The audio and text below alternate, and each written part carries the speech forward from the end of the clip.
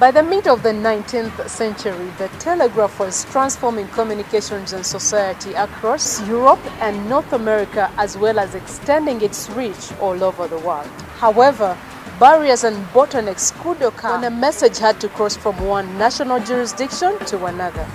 And in 1865, 20 European states signed a treaty to harmonize telegraph services.